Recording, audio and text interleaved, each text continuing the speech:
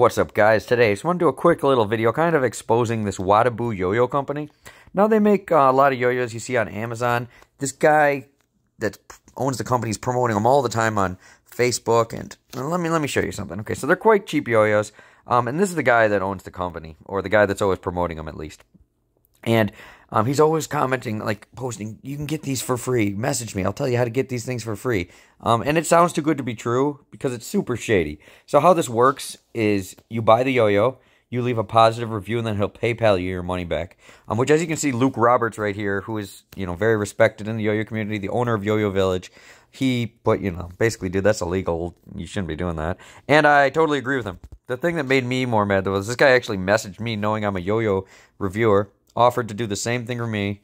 So I put, so you're just trying to bribe people for positive reviews? And he quickly changed his tune and stopped messaging me. So thanks, guys, for watching. Don't buy their yo-yos.